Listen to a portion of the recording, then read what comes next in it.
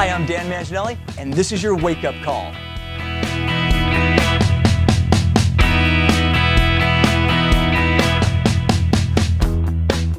When will you be ready? I had a great conversation with a high achiever last week. She's someone who's not only produces at a high level personally, but also runs a great producing branch.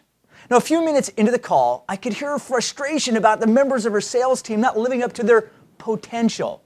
She said something I said to myself years ago when I was in that same position. I don't get it. It's not that hard. We all have the same tools, the same products, the same programs. Why don't they all just do it? Now, I can really relate to her, and especially that question she was asking. It always baffled me in the same company that people are in the same area with all the same tools, and you have a top producers why others find excuses. They find excuses like there's some reward for it. Meeting after meeting, I would tell others, just do what I'm doing, stay focused, and it'll work for you too. Now, during my 30-year career, I've realized two important things. First, potential does not equal success. We all know those people that look the part, act the part, and have all the skills that make you feel that they can be the best, yet they do nothing with it.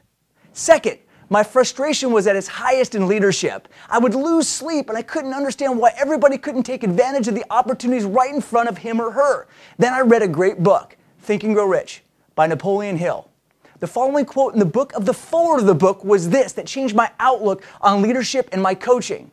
Even changed the way I run my workshops. It said this: no man will be willing to make a change until he is ready.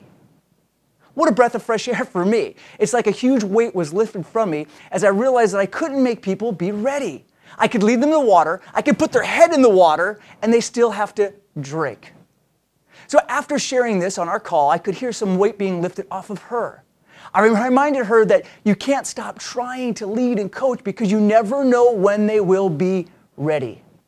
So a message today could be of no meaning to you right now. It could be a life changer some other time, but life is about timing.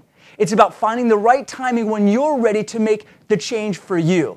So this is my question for this week. When will you be ready? What will it take for that light bulb to go off where you're going to say, now is the time? We've all had that feeling one time or another, either in a relationship or at school or even with our family. That feeling where that light bulb goes off and you say to yourself, now I'm going to do it. Now I'm going to make the change. But it really has to be up to you. So why not be ready in your profession? Look how long you've been doing what you're doing in your career, and has it improved, stayed level, or actually declined? Maybe this message is what you need right now to be ready. Your compensation isn't based off your potential. It's based off of your productivity. Make the commitment today and be ready to be the person you know you were meant to be. Most of all, make this week count. And as always, have fun and make some dreams come true.